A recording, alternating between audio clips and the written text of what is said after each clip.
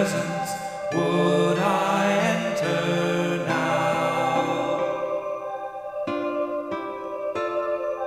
Into his presence would I enter now. Into his presence would I enter now. Into his presence. Today's guest is Dr. Jeffrey Seibert, who of the Foundation for A Course in Miracles out in California. I think, let me go to the slides and we'll share a few of those, and I'll introduce Jeff more formally in just a minute. So this is Jeff. Jeff was Associate Professor of Psychology at the University of Miami, Florida, and then Associate Director of Jerry Jampolsky's Center for Attitudinal Healing. In 1992, he joined the staff of the Foundation for A Course in Miracles, which was started in 1983 by Ken and Gloria Wapnick. He currently offers weekly classes on Ken's journey through the text of A Course in Miracles and bi-monthly seminars on various course themes. I'll bring Jeff on in a minute and do a little bit more chatting with him before we get started. Just a few announcements about things that are coming up. The music you were hearing to start with is from Jeff Olmsted. A Course in Miracles, we'll be sharing that also in an intermission during there'll be a time halfway through where you can either step away for the bathroom or just sit and chant along with Jeff, a different one.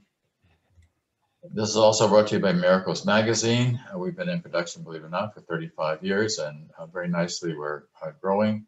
If you're new for the first time, this is the first time you've registered with us, you're entitled to a free year subscription to Miracles Magazine, and let us know if you'd like to receive it. We would need your street address to do that. Although we also have a digital version. If you'd like to have the digital version, that can be done as well. I want you to know that 20% of whatever came in for today goes to Feed America. We've been doing this since last year and we'll keep doing it. And Jeff, all right, so this is Jeff. Hi, Jeff. Hey, John. Jeff has been working with the foundation since 1992, and we're going to do it from now until about 1 o'clock. It's Jeff and I are just going to talk, and then after that, you guys will be able to, first of all, type in questions, and we'll try to deal with the type-in questions, and maybe toward the end, we'll have some people come on and actually ask questions if they can. So Jeff, hi again. Hey, John. Thank you for inviting me. It's good to be with you and with I'm everybody. really glad to have you here. Everybody who can make it in. Yeah, we'll have another time, I think. Yeah.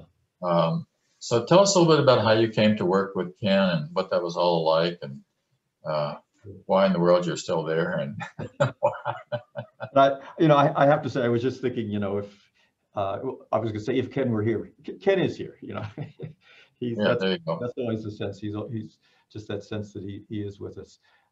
And I know that no matter what would be happening, he would be at peace, and he would be reminding us. I think he was always telling us the two workbook lessons.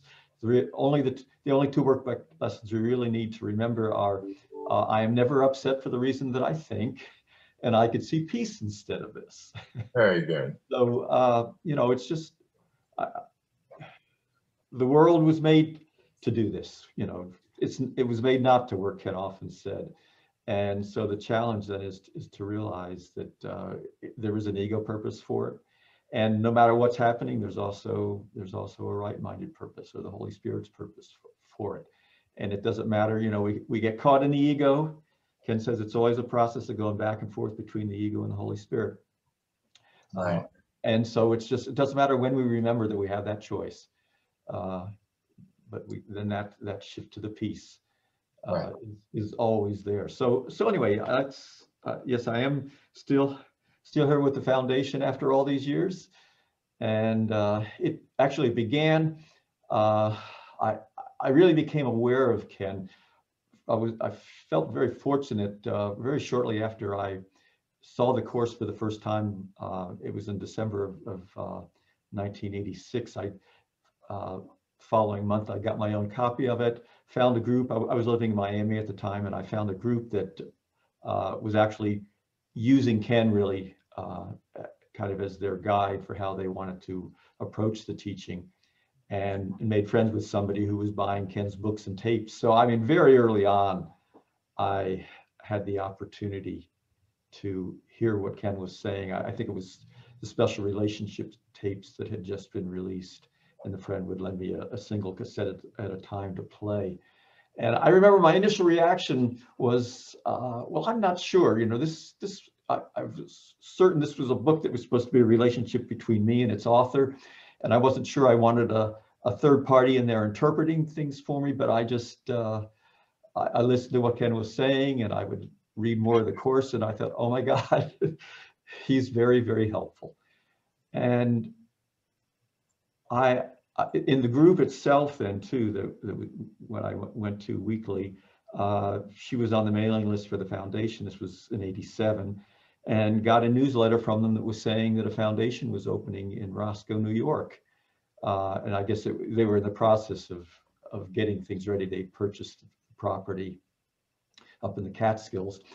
And I remember at the time having the thought that I really would like to go there, but I also had the sense that it wasn't time yet. And I did end up, circumstances ended up leaving me. I took a leave of absence from, I was at the University of Miami in the Department of Pediatrics, a psychologist in the, developmental psychologist in the Department of Pediatrics.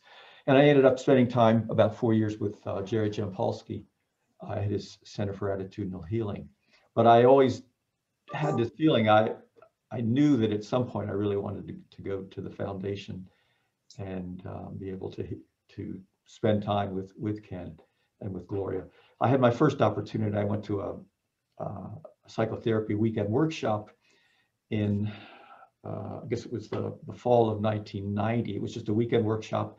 And I was very disappointed because one of the things Ken's, apparently there was an agreement with everybody who came to it saying, and we won't be talking about the metaphysics. That was kind of an agreement he had with all of the therapists. They wanted to get into the quote practical stuff.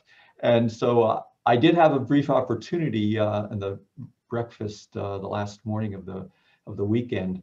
I come with a list of questions, and Ken, just matter of fact, I mean, I would raise questions, things that I was wanting to understand about the course, and he just mostly was just giving me a yes or no answer to everything I was asking. And then I also mentioned that it felt like with the people that I was with back in California, when I was talking about the course, it felt like they were attacking me. And he just said, well, that's because you want to be attacked. Oh boy.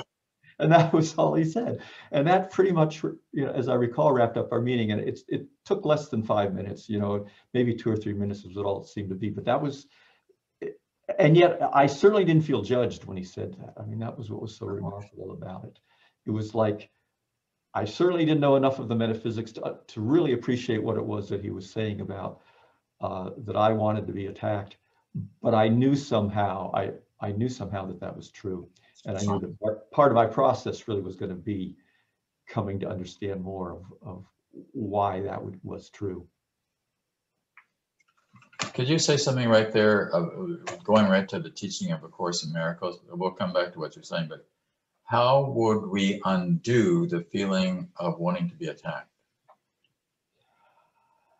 By recognizing the purpose that it's serving. It's the desire to be attacked is, for most of us, it's unconscious. Sometimes it might become conscious.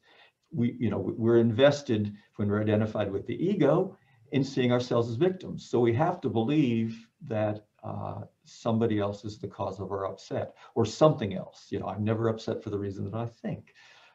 It seems like it's what's happening in the world. It seems like it's what's happening in my relationships.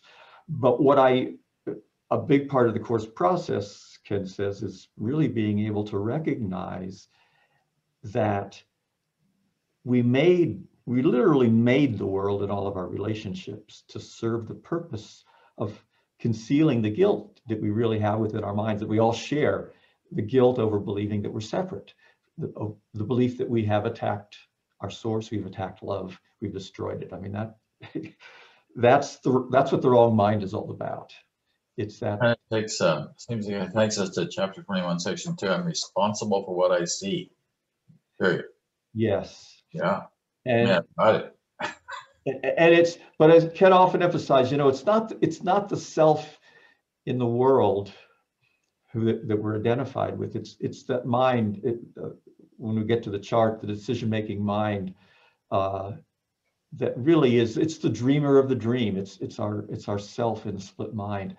And most of us are not really in touch with, well, none of us are really in touch with all of the powers of the mind. But we do, one power, the Course tells us that we do have always, is to choose how we're going to look at whatever it is that we are experiencing in the world.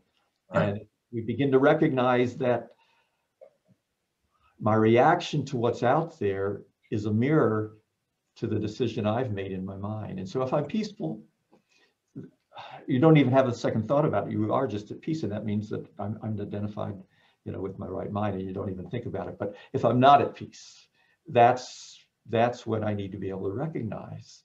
It seems like it's this external situation, but it isn't really. Right. Never. It's this choice that I've made. So now I'm getting an opportunity to see my guilt. And I can also emphasize that the problem isn't the guilt. The problem is that I believe the guilt is real. And that's what I need help from my right mind, from the Holy Spirit, from Jesus, because they know it isn't. So that's been what opens the door to healing, is when I recognize that it's my own choice for the ego, but there's an alternative available. That's why the decision maker, as Ken named that part of the mind, is so central to the teaching. And certainly is very central to the way Ken was always trying to communicate its message to us. Right. Do you want to show the chart and get into the metaphysics a little bit? Is Sure. that really exciting? Can we do that? Sure. Yeah. Because I think thinking about things that are really very important contributions that Ken has made to our understanding and study of the Course, I see the chart really as way up there in terms of just being such a powerful, clear snapshot of the whole metaphysics of the Course.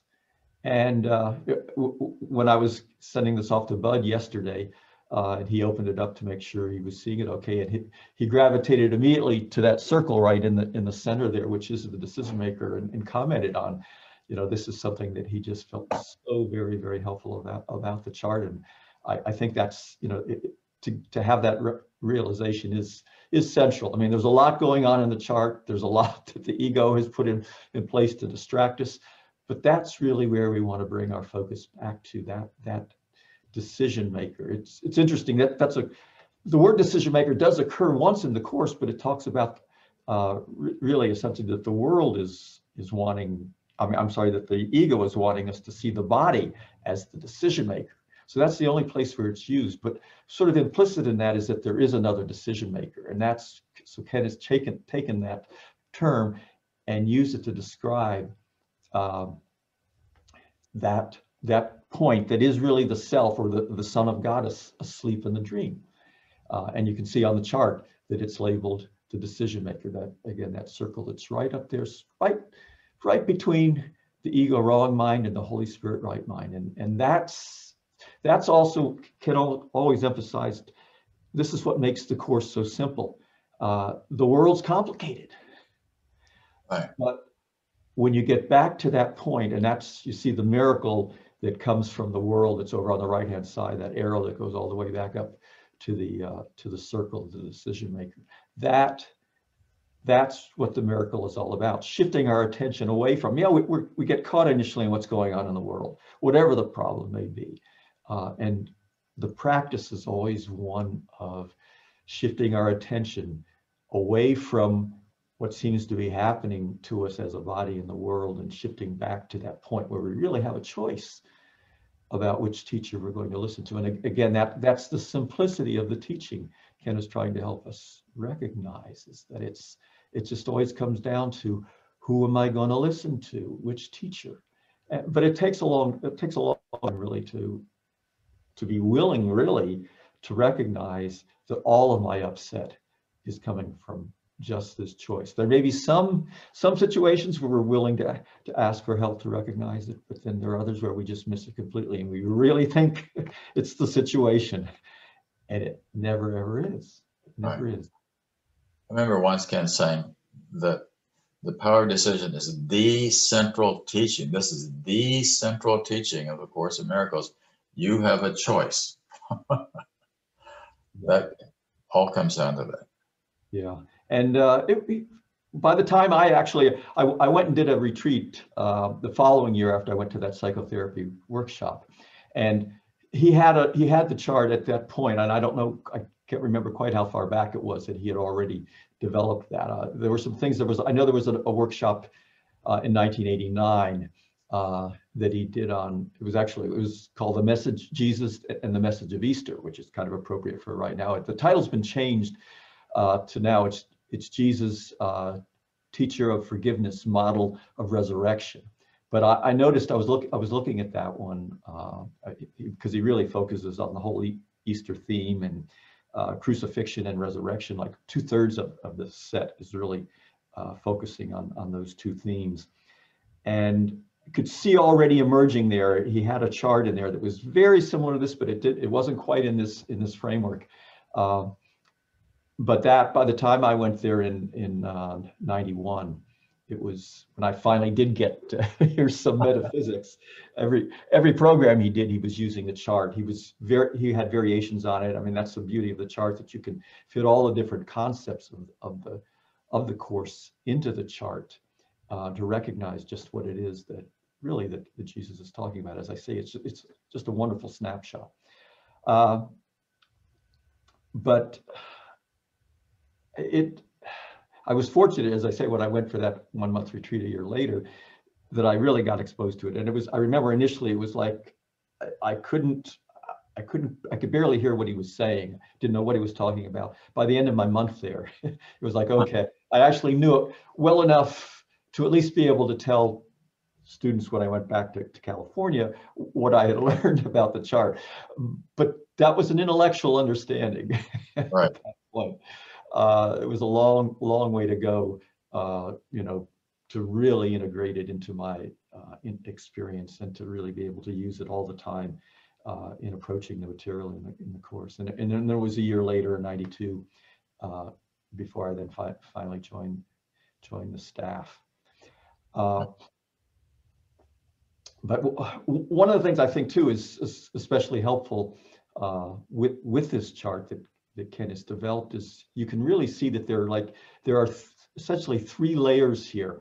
And we talk so much about body, mind, and spirit, and they really are all represented on here.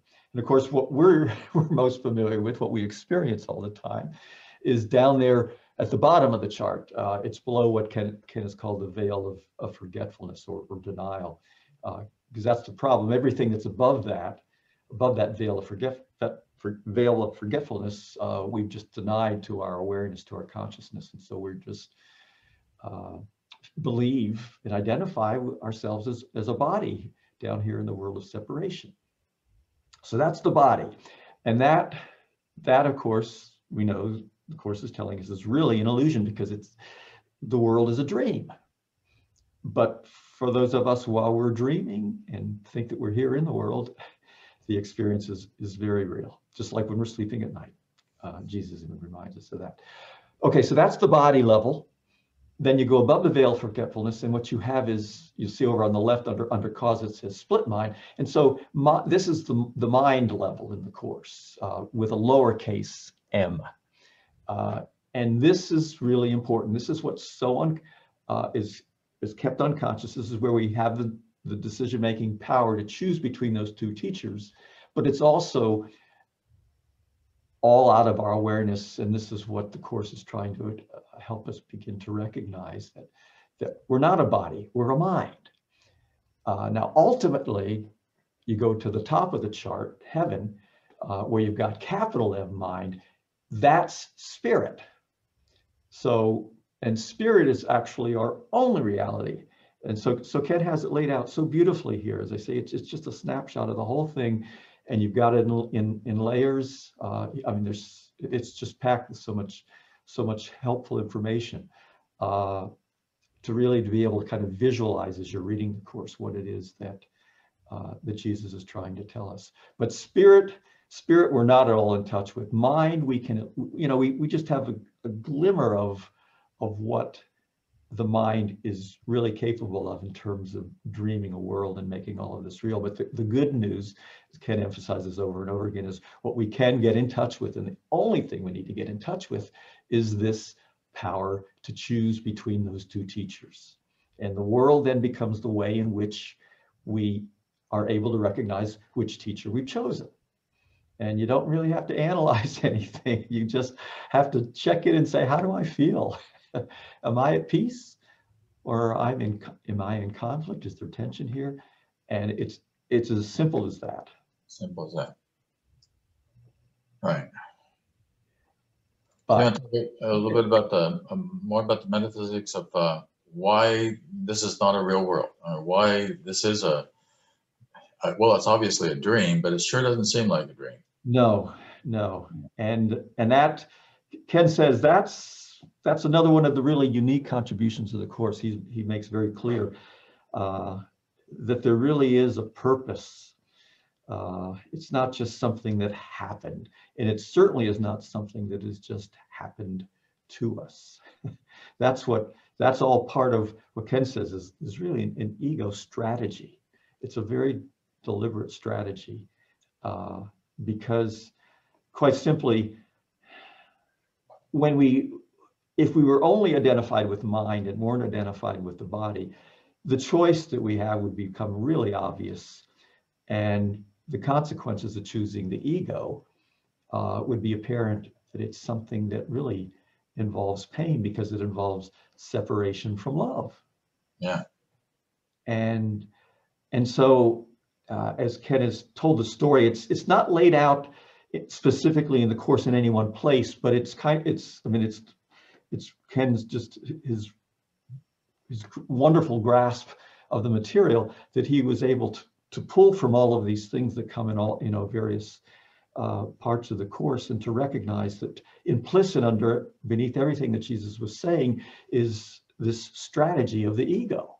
And so Ken has made it explicit.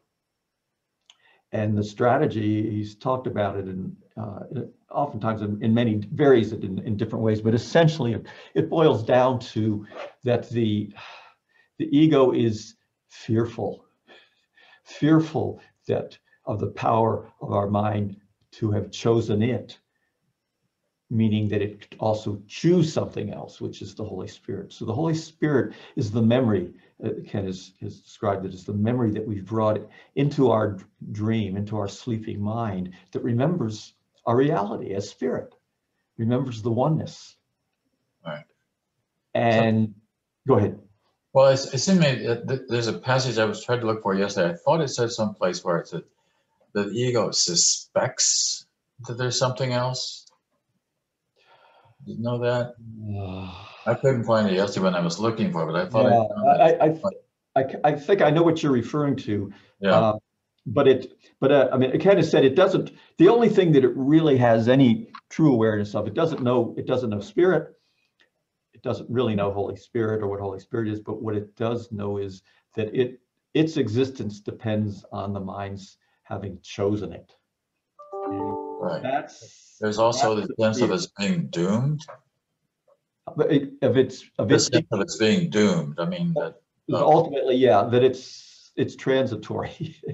Right. It wants to be eternal, but it isn't. I mean, and it was kind of, and Jesus says, he talks about, the course talks about it as if the ego were a separate thing, but it really is. It is just a part of our mind that we are identifying with because there is this part of our mind that likes the idea of being separate. We think there's something special, something positive, we think, that comes with being on our own, being as Ken often says, an individual. But there's also loneliness, I think. Well, that's the downside. The ego, it's as Ken has laid it out, and as he tells the ego myth of the ego strategy, it's like it says this is wonderful. There's triumph, there's victory, there's having something for yourself, and then after we think that we're already there, then we begin to start to see the downside of it. But it also needs a further defense, and that's what Ken is saying if you really begin to see how this whole issue of choice is so important, because he says the ego doesn't want us to remember that we have a choice. Right. Because that's what threatens it. That's what it's fearful about, that it will make a different choice. And so Ken has said the strategy then is essentially to make us mindless, to make us forget completely the power of the mind, and to forget that we really are a mind that has a choice. And so that's the whole story then, that, oh, yes, you are separate, but this really was an attack. This was destructive. It's real, it's serious, and all the time the Holy Spirit is over there saying, no, this is silly. You couldn't do this. You can't affect oneness. You can only think that you can. And the ego is saying, oh, yes, we did. Something serious has happened. And so that's the birth of sin.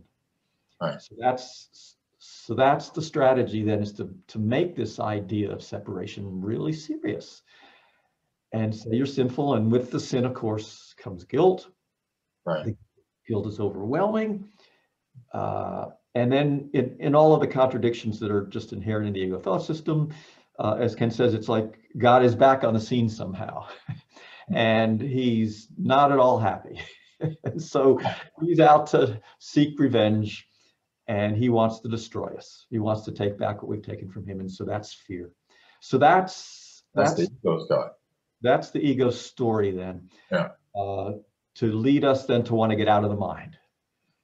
And that's then where the dream of the world comes from, because we shatter, we fragment, we just separate over and over again into billions and billions of fragments, seemingly separate bits of mind, project out into a world of form, we think, individual bodies, and now it's the dream of the world. But we've wanted so much to get away from the wrath of God, and that's so fearful, we then have denied all of that. So that's that veil of forgetfulness on the chart. So that's why, as you were asking, why, how comes we don't remember this? Why is it that it seems like we're really here? And that's part of the ego strategy. You'll see on the chart itself. Maybe you can go ahead and put that up again, Bud.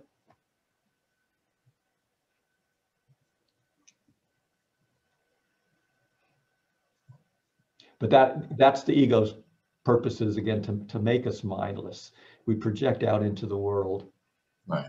And this is all we're aware of. This, you'll see down in the on the left-hand side below effect, Ken has mindlessness. That the word mindless appears a number of times in the course. The word mindless itself doesn't, but that's really what Ken is trying to help us see, is really the characteristic of our thinking here in the world. We just have no memory at all of the power of the mind to have dreamt this whole thing. It's Jesus helps us see that we do get in touch with that power when we're dreaming at night, and then wake up and see what our mind can make up. But we still think it's his body that's dreaming. We don't really reckon, that's going on in the brain. So that's just all part of the ego's strategy to keep us unaware of where the power really rests in the mind. And so that's the whole purpose of projection then, is to get us out of the mind and to believe that the mind is a dangerous place. Well, it's not truly dangerous to us. It's dangerous to the ego. And that's what, but when we're identified with the ego, then we think that it's dangerous to us. And the amazing thing is that there is no ego. So we're right. We're playing around with a fantasy here. Yeah. And that's what keeps us in the dreamland or the dream world. And that's the little red arrow that's coming off the circle. That's the decision maker. That's a really critical part of this whole chart that Ken has laid out for us here. Because just as you were saying, John, it's like the ego doesn't even exist. The guilt is not real. And see, that's our problem when we try to deal with anything here in the world, even though we may know the metaphysics. In our experience, there still is guilt, and we're trying to do something to get rid of it. And we try to, the ego's plan for atonement, which involves, some kind of suffering and sacrifice. And But what Ken has said and what that little red arrow represents is it's our belief. That little red arrow is we choose to believe in this thought system. That's the only problem. Guilt is not the problem. The ego is not the problem.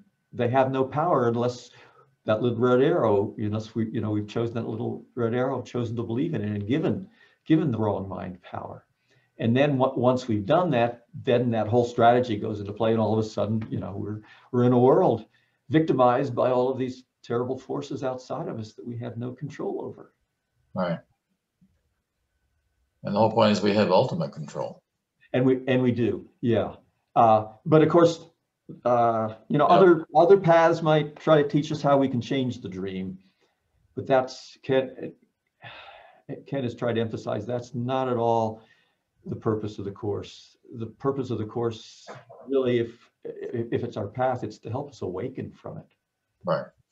And so that's Ken emphasized over and over and over again over the years that we don't want to bring Jesus or the Holy Spirit into the world, but that's still what we want to do. I mean, the defense works really well. We still, most of the time, believe we're here, believe that this is what's real, and the other seems like a fantasy. To say the mind is the reality, and certainly the spirit is beyond anything we can comprehend. And of course, spirit can't be comprehended, because to comprehend or grasp something means that there's you and there's something else, and that's the whole thing, that nothing above, there are no symbols. We have words up there, but there are no symbols, there's no concepts, there's no images in heaven. So as soon as you're talking about perception, you're down in the little m mind. That's where consciousness is experienced. The Course uses the term a little differently from other paths. So the consciousness is what emerged with the split. And you might say, I mean, that's, if there's one thing that we're kind of in touch with while we're still identified as bodies in the world, is, we're aware of that we can be conscious of things. And that's not in the body, it's not in the brain. That's like our little glimpse of what the mind is. Because, and Jesus says that's what can be trained. He talks about that in the clarification of terms. The consciousness can be trained. But spirit is so far beyond anything that we can understand. It's only something that can be experienced. The problem, once we fell asleep, essentially what we did, we now had images and we now had concepts, and there's became this possibility of a self and another, duality, as Ken talks about it. And that's the problem then, is that we think that there's some kind of a split. That's what the separation is saying. There's a split between me and something else, God initially, but then we make up a world where everything seems to be split off from the body that I think that I am. So the problem really is, it's not the body, it's not the world, it's not even, as we were saying, the ego or the sin, guilt, and fear. It's the way we're interpreting all of it. Right. And that's really then what it boils down to. There are two alternative interpretations, Ken would say, of this tiny mad idea. There are two teachers we can turn to. The ego is going to want to interpret it always as serious. So that's why, Ken could stay peaceful no matter what was happening because he knew there was nothing serious. But the only reason we think anything is serious here is because we still believe the guilt is real in our mind. And that's the filter that we're looking at things through. So, but we shouldn't be surprised at that either. No. It's and certainly can't always say you don't want to feel guilty about the fact that you feel guilty. You want to just be able to recognize you're still listening to the wrong teacher, and that's the way out of it. It's guilt. It's choosing guilt, believing in the guilt that makes things seem serious. Let's talk about another illusion here for a second, which is time. So in time, do you think that there's an evolution in consciousness of us to move more this way? I mean, I see a lot, for example, with the death of the church, which is a phenomenon that's growing rapidly at the moment. My sense is that people are looking for something more, something deeper, and the Course is that kind of thing, which is deeper, which is more, which can begin to get us out of some of that heavy-duty, dogmatic philosophy that the church has carried around for so long, which has not been helpful, I think. So the question is there an evolution? Are we growing as a species, so to speak? or as a consciousness, as you were saying. The consciousness, yeah. No, I know what Ken would say is it can appear that way within the dream, within our experience of linear time, and so it seems like there is, although certainly Ken and Gloria have said that if you scratch below the surface in terms of what's going on in the world, it's like the guilt and the hatefulness is there just as much as it ever has been. It doesn't mean that some fragments of mind are, not moving towards awakening, but they would also say that that's always been true always. So it's part of the ego illusion to make us believe that there is sign of some kind of a progression, because ultimately time isn't linear. So it's like we just keep pulling images, if you will, out of the unconscious and projecting them that have this meaning that then would suggest that there is a linear progression or an evolution. And if it's helpful, that's okay. But ultimately, Ken would say that can't really be what's happening. It can't be linear. I mean, we have to model it in terms of linear terms, even in terms of thinking about our own individual minds. Jesus talks in the clarification terms about consciousness being trained, and that of course has to be happening across lifetimes. And ultimately, it is just one consciousness that believes that it's multiple consciousnesses that's being trained. But that's all really happening in the mind. Nothing is happening in the world. Would the concept of reincarnation also imply, however, evolution, in that sense that we get better as we go through these trials and tribulations of choosing different lives? Again, it can be, it can be helpful, because even Jesus even talks about in the manual, that speaking about reincarnation, ultimately it can't really be so, but it still can be helpful. So we use whatever's helpful while we still believe that we're here and while we still believe that we're in linear time. We have to work with it. So yeah, so the whole idea of reincarnation can be helpful in terms of realizing this is not the only life. I think it's a helpful way of realizing, well, if this is the body that I am this time, but I've had other lives, then obviously I'm not my body. And that can help me get in touch with the fact that, well, then what am I? So I must be mind. I must be consciousness.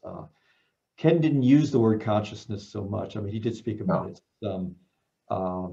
but he did emphasize that he preferred to use the word mind or decision maker. But all concepts can be helpful. They end up being neutral. The ego makes them to keep us rooted here in the dream and rooted in this reality. But that's the beauty of the Course. It takes all of our symbols. This is what Ken says over and over again. The Holy Spirit reinterprets everything. He takes them and he gives them a different meaning and a different purpose. So if we find it helpful, the trap can be that some people want to believe that things are getting better here because they want here to be better rather than waking up. And, nobody's pushing us to wake up, certainly. But there's something that the Course does talk about, the attraction of God. Yes. The attraction of God, which I always say, sort of says the attraction of guilt and the attraction of God. These two poles. And it's more powerful. It's much more powerful.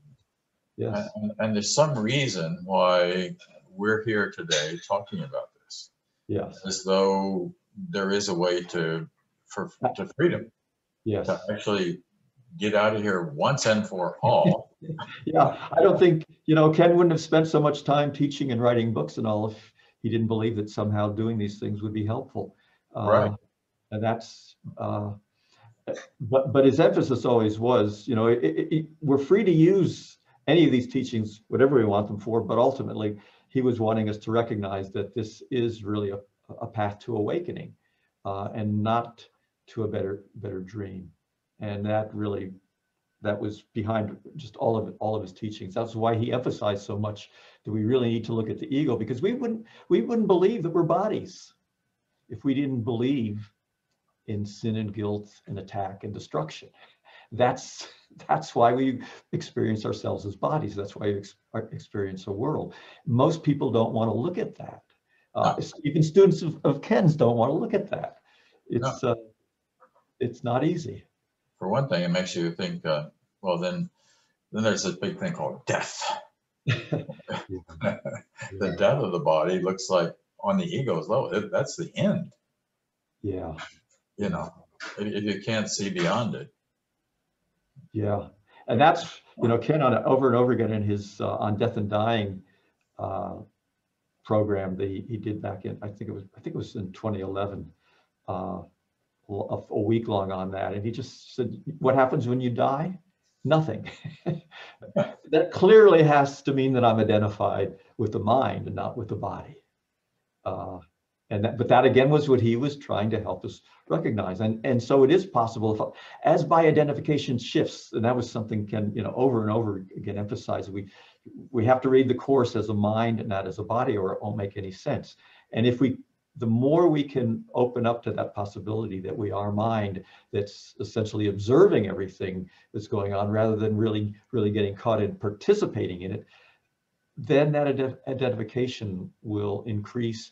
And the fear then that's associated with being identified as a body will subside. We won't need the defense that the body is, because again, the body is only there to defend and protect the guilt that's in the mind. And so if we can identify with the decision maker, we can look at the ego rather than think that we are the ego. And that's why the ego doesn't want us to do that. That's why that part of us that wants to continue to be separate still wants to buy into the drama here, get caught in whatever it is, you know, what's going on with the pandemic, what's been going on politically in this country. There's just all kinds of opportunities to take things seriously and to project our guilt outside of ourselves.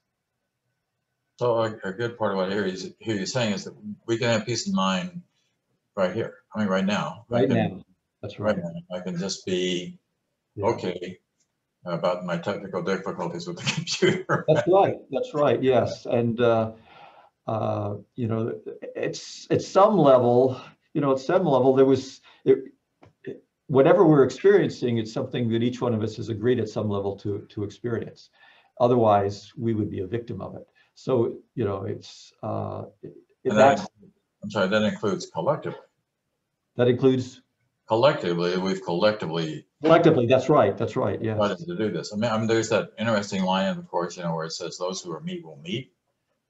You know, and so it's like you wonder sometimes how you get into certain meetings, and sometimes it seems like a blissful, wonderful thing, and the next time you wonder, how did I get this person in my life?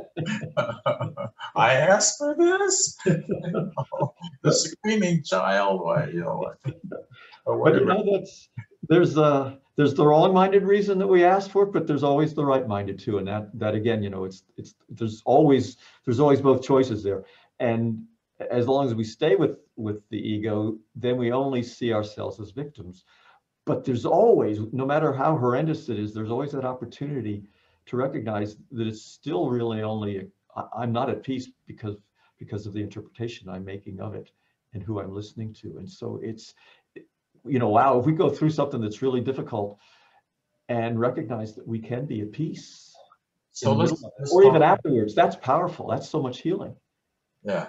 Let's talk about something about that we're looking at right now, which is next weekend is Easter, and next Friday is Good Friday. And so Jesus on the cross can be at peace. Yes. In that situation. Like he talks about in the message of the crucifixion in chapter 6. Yeah. Yeah, and that was one of the things early on. I remember when Ken was talking about as I was listening to those in that first year or so, where he was talking about Jesus' crucifixion, and he said, as far as Jesus was concerned, he could take a walk in the park or be crucified. It wouldn't have made any difference. Right. Because well, ultimately it's because there was no guilt in his mind, and therefore he was not identified with the body. He knew other people would identify with the figure in the dream, because they needed to, but he didn't. And so that's our way out. But it comes through undoing the guilt, and the body then becomes. This is how it changes the whole purpose of the body. Then instead of being something through which I'm victimized, it now becomes the way in which I get to recognize the choice that I've been making in my mind for which teacher I'm wanting to listen to. Right. And again, that it's not easy, because there's a strong defense against doing that, but it is, thank God, it's simple. I mean, that's the ultimate simplicity of the teaching. Right. It seems complicated because Jesus is trying to help us understand what we've made, which is the ego. And that is complicated. That's its purpose, to really be something that will just trap us in its weave of complexity, web of complexity. Right. Well, thanks. Yes. So, but at this point, folks, we are going to have a 10-minute intermission. You can take a break or whatever, and we're going to listen to Jeff Olmsted chanting, I am not a body. I am not a body, I am not a body, I am free, for I am still, as God created me,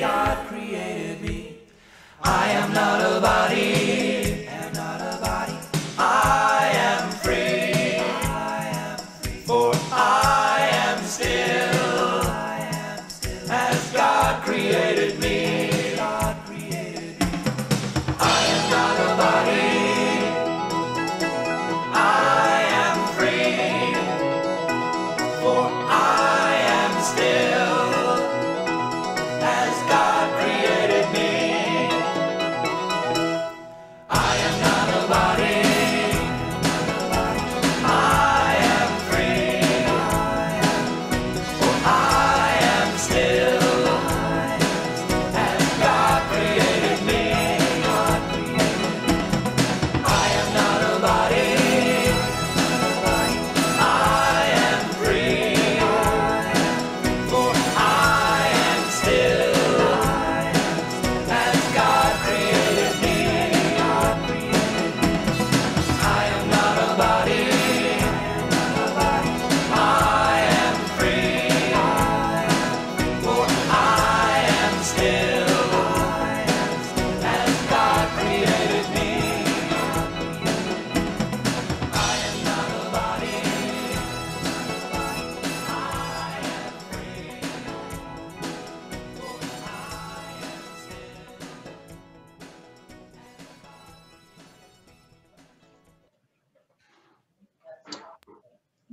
Thank you.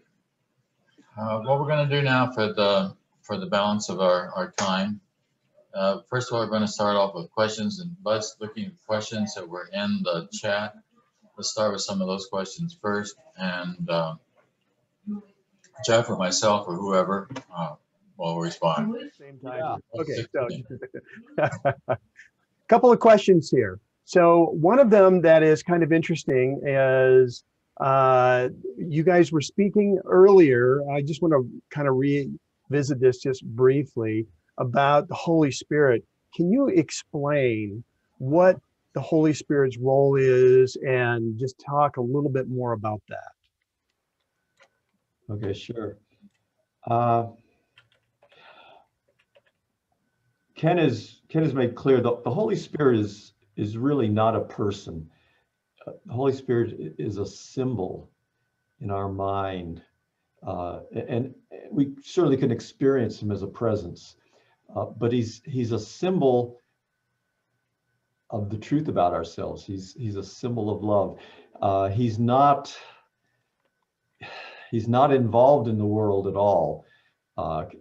Ken has emphasized, and we may try to involve him, but the point is, he's just simply a presence that reminds us of the truth of who we are, reminds us of the love that is still ours, but that we just keep denying to ourselves. And so, and he's always, I think one of the things that's very helpful with the chart to see is that it's showing how he's just always there, present. It's there. It's we turn away from him. We ignore or deny his presence, but it's there. And in a sense, we can't ever really escape from it, even when we try to deny it. There's the reason that we are so unhappy in our lives when we are unhappy is because there's a part of us that knows that we deserve so much more. And so we could never be satisfied with anything here. So the Holy Spirit really represents that memory. And when we join with that part of our mind, what it does then is just simply shines away what's in the wrong mind, because that's the part of our mind that knows that the ego isn't real. So what's really shifted is that little red arrow that was going to the ego. It's like we, in that moment, then we're choosing to believe in the correction that the Holy Spirit represents. And so you might say it becomes a green arrow then, to keep it color code correctly. It shifts over to the right mind. And now we're trusting what is coming from the right mind, which it's a correction. It doesn't change anything literally. It just undoes that belief that we have in the ego. So yeah, so there's our red arrow. So you might think of it swinging over then to the and turning green on the right-minded side when we shift to the Holy Spirit as our teacher. So again, it's okay. Jesus is even more specific in our experience. I mean, he's a part of, describes himself as part of the sonship, whereas the Holy Spirit is really more like just simply this presence, this memory of who we are. And Jesus represents a part of the sonship that remembered that, and essentially because we are all part of that one sonship, he has remembered for all of us. He's the part of our mind that has made that identification. Excellent. Thank you. So here's another question. We're talking about this existence here, and the Course talks a lot about the happy dream. Yes. And there's a comment in the Course that says, "Fear not, you'll be hurled into reality." Yes. Can you talk a little bit about the hurling into reality and the happy dream, please? Well, that's the ego's fear. Yes. That's what we're afraid of, and that's how the ego keeps its hold on us, if you will, because we, Ken has emphasized over and over again, we move along on this path just as quickly or as slowly as we want to. And if we think that we're not moving as quickly as we think we want to, it's because there's still some unconscious fear there that we're just not in touch with. And that's really what you want to be able to get in touch with. And then what about the happy dream? Oh, I'm sorry. Yes, the happy dream, Ken has emphasized, it is not about our dream in the world becoming happier. It's the happy dream is the same as dreams of forgiveness. So it means that I am recognizing whenever I'm caught in my own judgments and I'm willing to let them go. When I do, peace then is there. And I'm happy regardless of what is happening in my dream, regardless of what's working or isn't working in my dream. And so that's where we're heading towards. And the ultimate happy dream, maybe with a capital H, is the real world, when we've really made the choice for the atonement once and for all, and we're not going to vacillate. That arrow is not going to swing back and forth anymore. It's just going to stay as Jesus represents for us, a part of the mind that has identified completely with the right mind. But along the way, the lowercase happy dream is when we realize more and more of the time that we have a choice in terms of how we're going to experience our lives. And it doesn't depend on anything external changing. I mean, that's powerful. I know a lot of people would complain, "Oh, Ken, this isn't practical. What you're saying isn't practical. I want to know what to do." And Ken would say, this course is not about behavior. You need to go somewhere else if that's really what you're wanting guidance about. This course is only about changing your mind. And what could be more practical than to know that I can be at peace Doesn't that, regardless of what's happening? but once I change my mind, that probably changes my behavior. It certainly can, yes, yes. And it could end up changing others' behavior too, but but that doesn't become your focus. That's the way the ego will also try to get us sucked back into the world. Oh, hey, this works. I get what I want. And so you just have to notice it's not wrong to have that reaction. It's kind of natural while we're still identified with the ego, but you just begin to recognize, oh, I've gotten caught again. And you just realize that if I stay with that, the situation can change again, and then I'll be unhappy again because I'm looking for my happiness outside of me. You're right. When I have the choice between, if I want to ask for help, I tend to go to Jesus rather than the Holy Spirit, just because I have an image of Yes. of Jesus. We all have this image, and so it's just like a little more personal somehow or another. Yeah, that for me personally too. He presents himself as an elder brother. We have this sense that he experienced life as a body somehow, whatever, however that might have been. So yes, so he's a brother. He's a part of the sonship. He's less abstract. That, by the way, is one of the ways that I always viewed Ken as an elder brother. Yeah. He was about 6 months older than I was. But obviously a lot smarter. So he just had less guilt than we did. We do. He was well, Helen in the beginning was the go-to person, but after she got sick, Ken took over in that department. I would go to him instead. He was always very kind and gentle, but also sometimes a little strict, a little strong. Yes. Yeah. Yes. But never not loving. Yeah. There was no judgment there. That's why we would experience it as loving, because there was no judgment in the sense of condemnation. Maybe some discernment in terms of this maybe not the wisest choice to be making right now, but not judgment in the sense of criticism or condemnation. So you're making a mistake. Do you still want to keep doing this? That very gentle, very kind. Right. That's a great segue into the next question, which was, what was it like for you, Jeff, to work with Ken? And do you feel like he was in the happy dream, in the real world? Where do you feel like he was in context of the course's teachings? It was a wonderful experience to be able to work in a setting where it was interesting. After a while, I didn't see him that often. After a while, he would come by my office at the beginning of the day when he came over to what we call the west wing of the building, the west wing, and greet everybody. Then he'd be back on the other side in his office and with the staff on that side. And then maybe at the end of the day, he would come around again before he was leaving. But there was just a sense of his presence, which I must say that at some level, I began to recognize that it didn't have anything to do with his physical presence, and I think that's maybe made it easier in some respects once he was no longer physically present.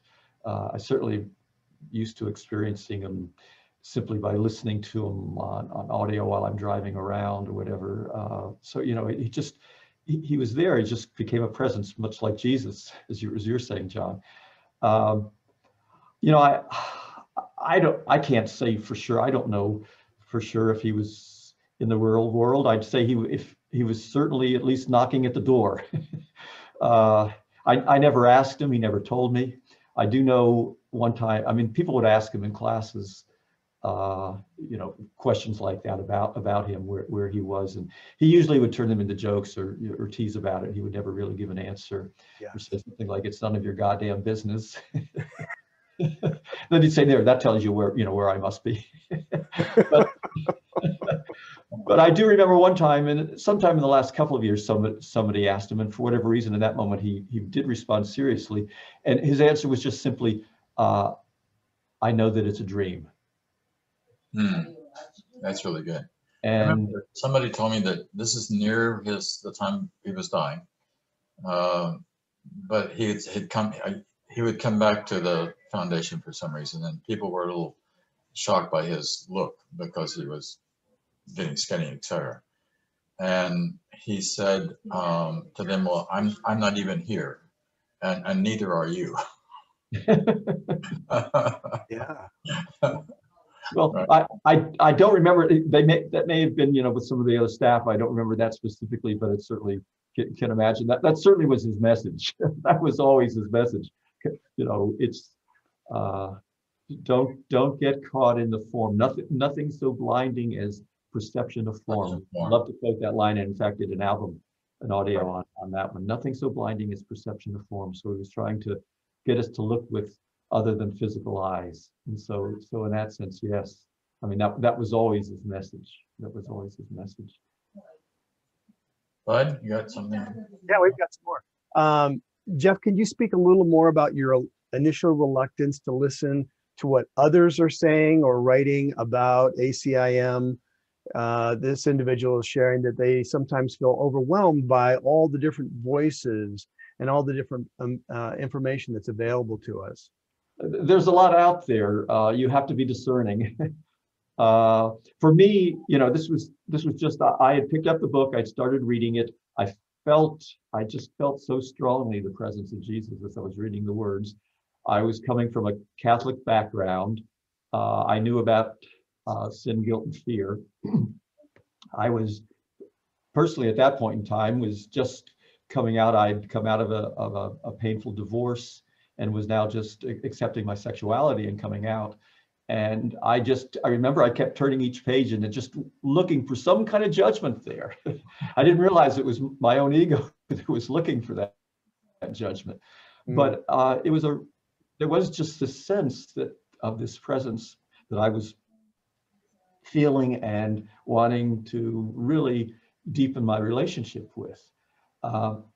So when this friend shared this tape with me, I thought, well, my teacher is Jesus. Let's hear what he has to say. I'll listen because my friend seems to think that this is of value. But I had some skepticism. I was fortunate because he was the only one I ever really was exposed to. And when I listened to him, and as I say, initially went back to the course, I realized, oh my God, he's helping. The experience was like having blinders removed from my eyes. It was like I was not seeing, and he was helping me really hear the message that was coming through in Jesus' words.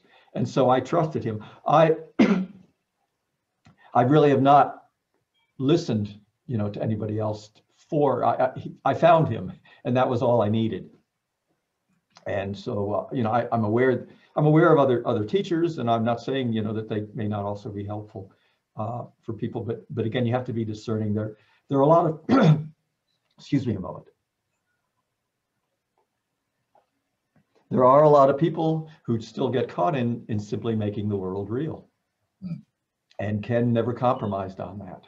And that's why a lot of people don't like Ken as a teacher. They don't want to hear what he has to say, and that's quite all right. And that never upset him. He knew not everybody would be drawn to him.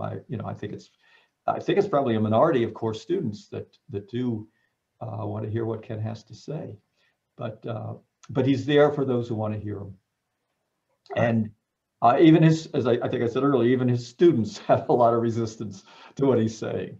We don't always want to hear it, but we trust him because we know that he's telling us the truth about our ego, and the truth about what lies beyond it too.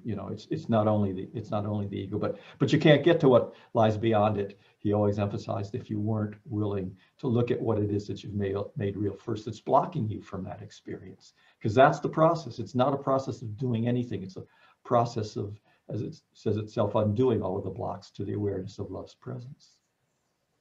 I know that all the way through on my reading of the course that there was no doubt that it was true. The course itself I'm talking about now. And the deeper I get into it, the more I became convinced that it was. There was no doubt about it. No problem anywhere along. And Ken was certainly the #1 guide in terms of my being able to understand how that whole process, because one of the things he used to say to me was, and I found that he said this to other students too. Take it deeper, and you can do it. You can keep taking the course deeper and deeper till you get to these progressive ahas. Yes. They're just innumerable aha. It makes perfect sense. It all fits together, and you especially when you understand the metaphysics in relationship to the practical application of it, fitting those two things together is really, really wonderful. What I like personally is always, because I came to the course, I was already a theology student and teaching courses in mysticism and stuff at the New School, which was interestingly enough 5 blocks from where Helen and Ken lived at the time. And I still enjoy comparing the course with, say, Zen or non-dualism or Joel Goldsmith or with innumerable other. I mean, certainly the course is not the first book to tell us the truth. It's the first book to do it in such a psychologically sophisticated and systematic way that we're not just sort of guessing at philosophical speculation here. This is the truth. And John, I think you even wrote a book about A Course in Miracles and comparing to other things. well, I didn't. Yes, I did. I put together a book, which is it's an anthology of which I only wrote 2 chapters. The other chapters are by somebody else on yoga, somebody else on Buddhism, etc. Because it's just kind of fun. Anonymous, to compare these different schools and look at them and see where they both come up with the truth. I mean, in a way, there's nothing new in the course. It's just the process of which it's put together. There've always been mystics. I mean, there've always been people who've had these insights, who've seen the truth of God. I expect a lot of them just stayed quiet, though. Yes. They didn't necessarily feel compelled to write a book about it. Right? Yeah, I too have found it helpful to read other things like that too, like from Eastern tradition, and just to see how it's the same message is coming through in the same way. I do think, and Ken has emphasized this, that the unique contribution, I think I said it earlier, that the course has made is really the purpose for the world, and the whole idea that it's guilt behind the dream. I don't think you find that anywhere else, and yeah, and that's central to its practice. That's why it's forgiveness is really the practice of the course. It's undoing that guilt. Excellent. So here's a great topic. Can you guys talk about free will, and can we avoid certain outcomes?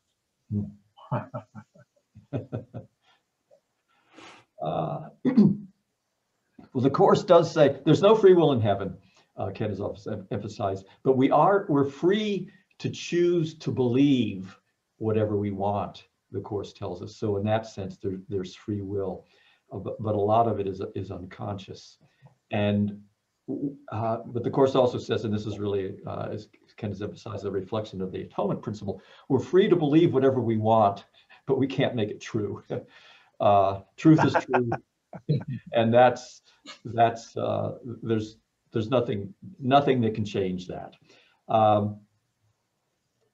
So we do have a choice, and it is true. Other spiritualities may teach us how to change outcomes in the world, but Ken has said he has said it's not predestination in the sense that once your life begins, there's one series of events that are just going to go through a sequence. He says there's choice points all along the way, and a lot of times the choices are made unconsciously. But it's this huge, he's used the metaphor, originally it was a videotape library, then it became a DVD library, now it'll probably be an MP4 library or a streaming library, but of all of the things that we could possibly experience in a particular lifetime. And it's not linear, and there are choices. You can go to the left, you can go to the right, but ultimately those things don't matter.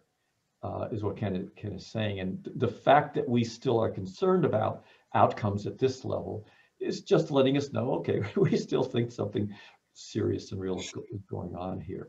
And you don't want to deny that, but we also need to recognize, as long as we are looking for particular outcomes or hoping to control an outcome here in the world, the ego is still our teacher.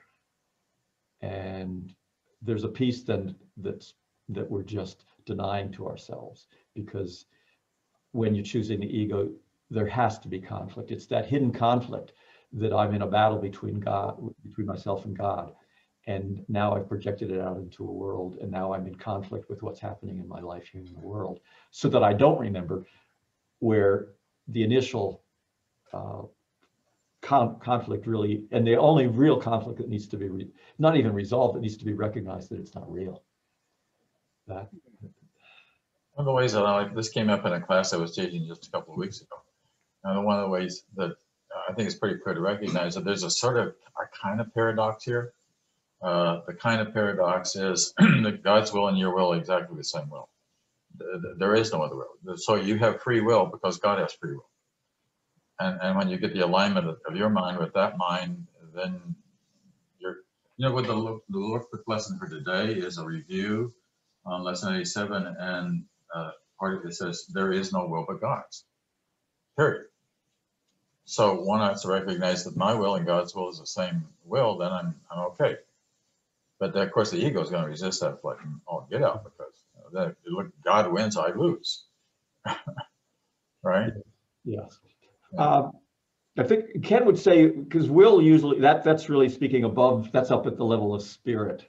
Yeah. The will to create. So there would be the reflection of that in the right mind. And so I think in terms of being aligned then with that purpose, and then we experience maybe a flow within in our lives, where it doesn't mean that we don't encounter obstacles, but we don't lose our peace over it. And there can seem to be a sense in which things do move more easily. But the fact that they're not moving easily doesn't have to be an indication. You can never judge by form. Doesn't have to be an indication that when you see somebody having difficulties in their life, that doesn't mean that somehow their will is not aligned with God's or with the Holy Spirit.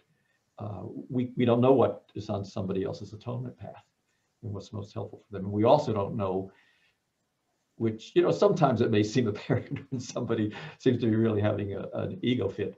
But much of the time you just may really not know. Somebody may seem peaceful and not be, or somebody may not seem peaceful, but actually is. You can't tell. I only have to be concerned about myself. That's another thing that makes the course easy, or simple anyway, not easy, but simple. It's only ever about what teacher I'm choosing, not what teacher anyone else is choosing. Responsibility, again, as you were saying earlier, John, that's what I'm really responsible for. What else you got, bud? A lot. Consciousness. A couple of people asked different questions about it. One was to you, Jeff, about, does consciousness appear somewhere on that chart? Do you feel like consciousness is on one of those three layers? And then along with that is this notion of, if we're training our consciousness, are we referring to choosing the miracle and forgiveness more than identifying with the body? Yes, I use the chart all the time in my teaching, and I've a number of times have put consciousness up by the decision maker, where Ken has Son of God and decision maker consciousness. I've put that up there as well, because that's, you're saying right up here then. Right up there, which means it's in the blue circle. Consciousness is in the blue circle. In the blue circle. Okay. Yeah. Right. Okay. It's not in the world. It's not in the body. We think that it is. We think that our mind is in our brain, in our body, but that's all just part of the illusion. It's like, when you're dreaming at night, the dream figure that you think you are when you're dreaming seems to be conscious, and it seems like it has a brain that's doing things, but you wake up and you realize, oh no, that was just all in my mind. The consciousness is still there in my mind, and it's not in the dream figure. Well, I'm sorry, what was the second part then? So we're talking about training consciousness. Oh, training, yes. So yes, it really is just that process of recognizing the projection, and then following that arrow that's on the right side that's labeled the miracle, following that back up to you can think of that arrow as on the board. Actually, the physical board, Ken had a magnetic blue ball that he used to move around, and the magnetic blue ball, you could think of it either as our identification or where our attention is, and our attention and our identification can go down into the world, but we're still a mind. We're still a mind that's dreaming of a world. And so what we need to do then is to shift our attention and our identification back to the mind and away from the body. And that's what the miracle does.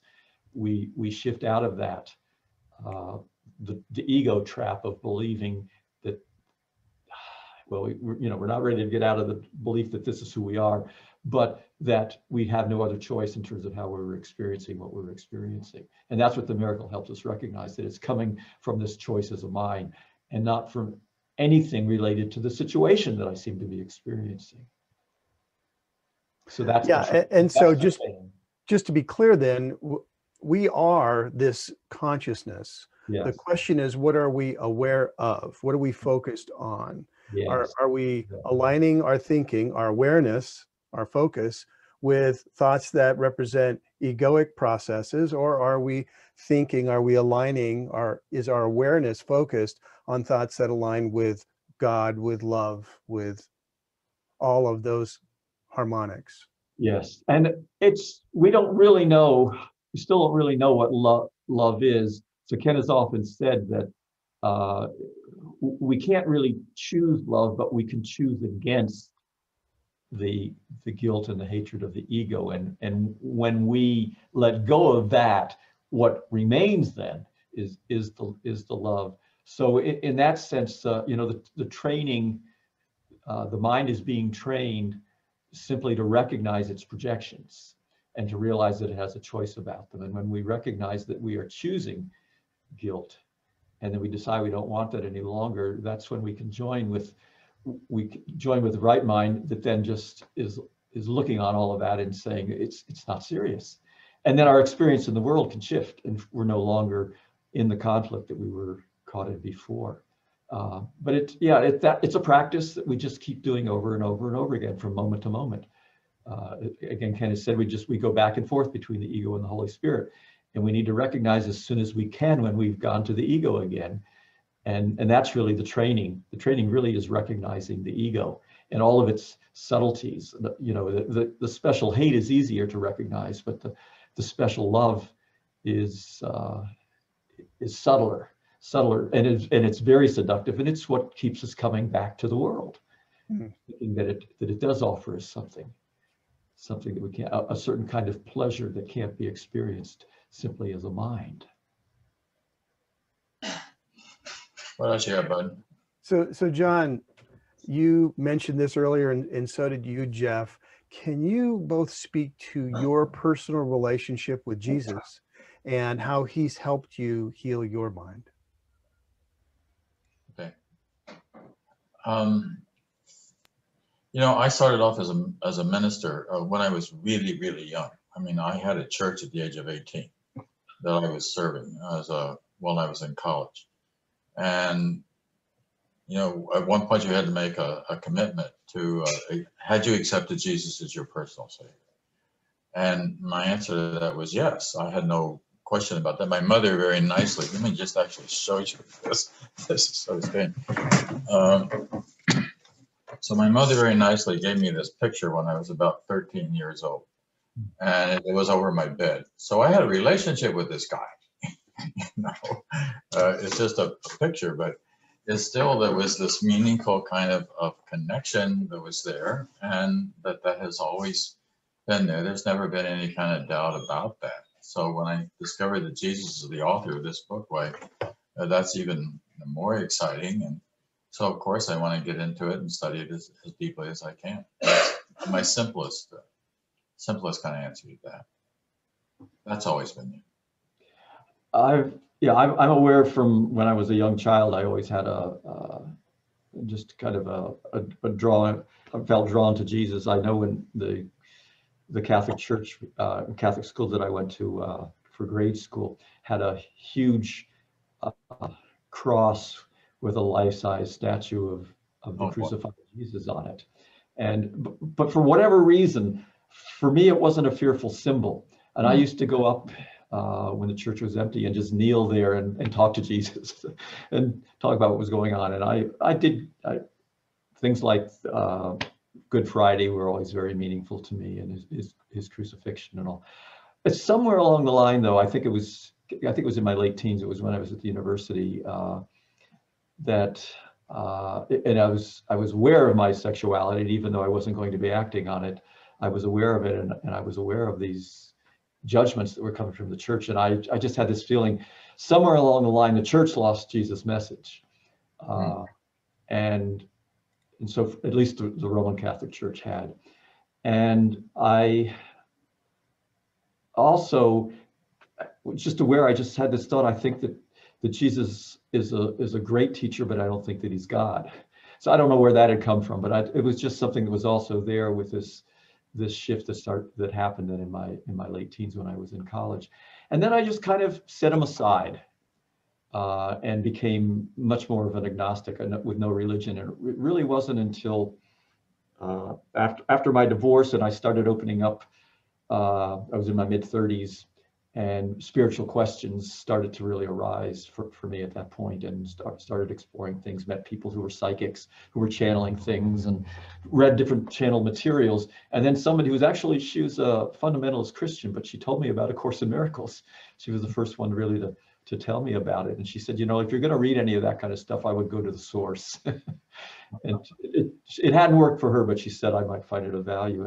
And so I did finally get a hold of a copy of it, as I said, in December of 1986, and was just so drawn to it. And it was like I was recognizing this was that presence that I'd been just sort of put on the back burner for a good probably 15, 18 years, something like that. And now it was like he was there all along, but I was back again.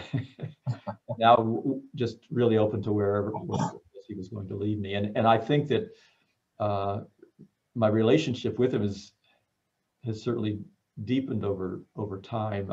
I think for me personally, I've trusted him all along.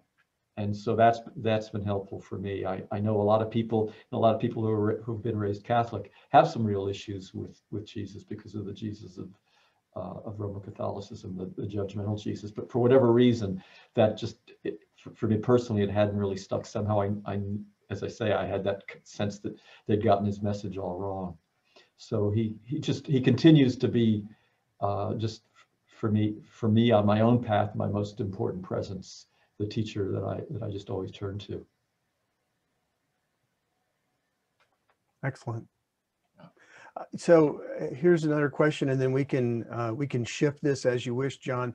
Okay. Just insight on what's going on behind the curtains of the foundation, so to speak. We're very busy. There's always lots going on. I don't know if people may be aware that we had a brief period where we only had like one new audio release a year when we were in our transition with our move. But now we've got Emmy on our staff, who joined the staff a year after me. She's the new one on the staff. She's been here only, what is it, like 27 years. I shouldn't say that. And then all the Henderson folk, of course, are newer, but in terms of the old timers from Moscow. But she's been trained on editing Ken's audio tapes, along with the help of Virginia, who's we do have some transcripts that then really help guide everything in terms of the editing process. So that's continuing behind the scenes. Elizabeth's just very much involved with lots of things around things for the internet, things for our emails, all of the content emails that are going out.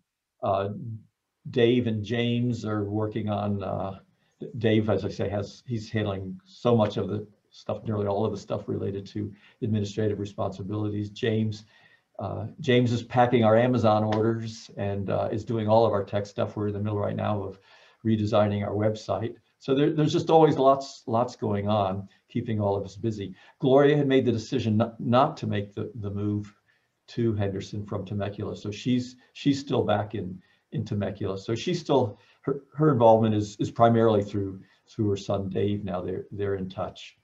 But the rest of us, we're just I think we really share this commitment of just wanting to make sure that we can do everything we can to assure that Ken's message continues to be available. And as I say, we've got we've got a new one actually even coming this week on the 1st. There'll be a new release on April 1st. It's called Strengthening the Mind's Immune System. Everybody's concerned about the immune system these days, so it seems like an appropriate one for what's going on in the world right now. But those will continue for however long, because we have quite a few. Just about everything of Kenneth's was recorded when we were in Temecula, so there's quite a backlog of things there, and we have some notes too in terms of things that he would have wanted to have published sooner. So, and I'm involved in early on I got involved in customer service and taking orders. For a while I was actually involved in processing orders and shipping. I don't do that any longer, but I still take orders over the phone, and I'm involved in customer service, and I'm involved in teaching, and I've still working I had some accounting related responsibilities that Laurel on our staff, who died a few years ago, turned over to me so that she could do a lot of the editing of materials for Ken for publication. So with her death, then Carla, who had been on our staff until the move here, took over some of those things, and now it's Emmy that's involved in that. So things rotate. Sometimes they slow down again when people are learning new things. But Dave has taken over a lot of the accounting kinds of pieces that I had picked up from Laurel. And so, but I still kind of supervise a lot of that with the people that are doing those things, Julie and Dave. So we all have plenty to do. Seems like never a dull moment. So, Bud, now if you want to shift to see if anybody wants to actually come on to screen and ask a question themselves, rather than having it translated through the chat, we'll open the floor to that, and we will go over. Obviously, we're 15-20 minutes late getting started because of that technical problem, and so if there's anybody who would like to raise their hand and actually come on and speak, you may do so. Go ahead. Oh, I don't know. Hello. Can anyone tell me anything about Rosemary? Oh, sure. Yes, Rosemary decided not to make the move when we made the move. That was in September of 2018. The four of us who are here who all go back to Roscoe days. She decided to remain there. So she's not officially on the staff, but we're still in regular contact with her, and we get her input on things. We really value her judgment on different publication related projects that we're working on. So yes, so she's still not involved at the level that obviously that she was when she was in California, but she's still a presence for us for sure. Thank you so much, Jeff. Sure. We'll go to Alice next, but just to let you know, if you want to ask a question, just literally raise your hand like Alice has done there, and you can kind of get on the line to do that. So, Alice, Fred. What's going on that involves people outside in any of the academies or classes, or do you do live stream classes right now, working with Ken's materials, and who is doing the classes? You, Jeff, or is anybody else? I've never met Rosalie Sasso, although I talked to her on the phone, as to those that were doing classes with Ken that are still continuing that.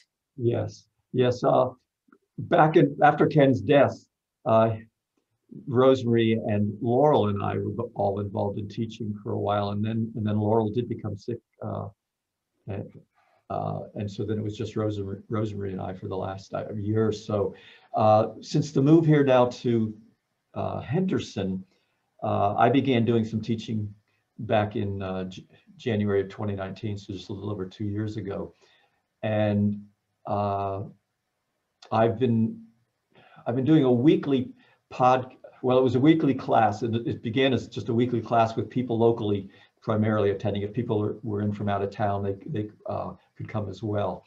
And then we were recording that, and we've been making it available as a free podcast on our streaming website. So we've been doing that. We've got like 107 or 108 classes that have gone, as we're only up to chapter 5.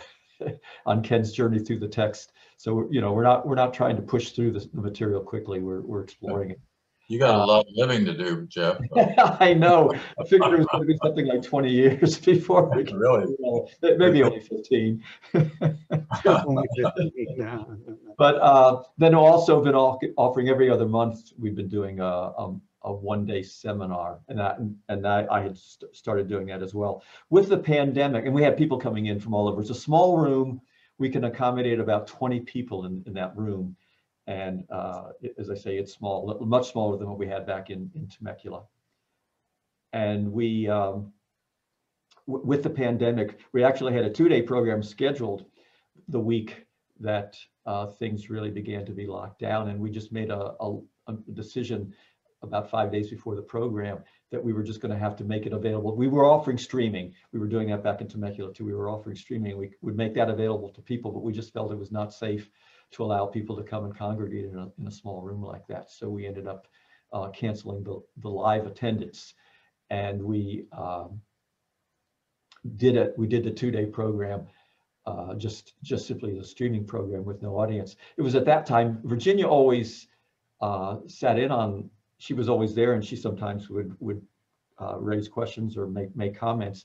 And so I asked her if she would be willing to be in the room with me for the program.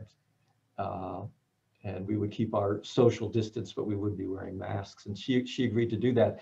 And she, over time, she's stepped more and more into that role of being there to participate as more than just simply a student, but taking on more of a teaching function. So we do now, just as of this year now, we are indicating that Virginia is also in the role of teacher. We're doing these programs together. So there are the two of us that are involved in teaching now, both for the weekly classes, which have continued to happen. The next 1-day program won't be until May. We had one just about 2 weeks ago. And Rosemary and I still talk from time to time about maybe we will be able to do a class together again. We were hoping that maybe we could do that yet this year at some point. So it hasn't yet materialized, and of course we're waiting to see what happens around the whole situation with the pandemic and vaccines and all of that. But yeah, we've continued on with, as I was saying earlier, the chart, Ken's chart is always there behind me in the focus of the teaching that I'm doing. It just always assures that the Ken's perspective, it has to be represented. It's the only one that for me makes any sense. So hopefully that answers. Well, have you thought of doing anything like what John's doing with sort of these group Zoom sessions of discussion? Actually, the camera that I'm on right now is one. I was actually going to do this from home, and it turned out what I had at home wasn't good enough with my laptop. And so we actually have purchased some things to begin to explore doing either Zoom or, you know, some kind of a live streaming format. So there'll be interaction like this. So we're a little behind the times. But yes, we're definitely, we may be testing some things very shortly. We've got what we need now to go ahead and begin to check it out. So that may be happening. And now that I have my first one of these under my belt, I won't wonder quite so much what the experience is like. This is for me has been very helpful. And how do you sense Ken's presence? I hear him auditorily when I'm studying the course, and he usually says the word dear. And then I hear occasionally a slight stutter. And so I kind of help. I feel like he's there interactively when I'm going through the workbook lessons, and Fred and I read them together and study them in the morning, and we take a paragraph each, and then we share Ken's writings and then inner commentary of what we're getting out of the journey through books. For myself, it's not that specific.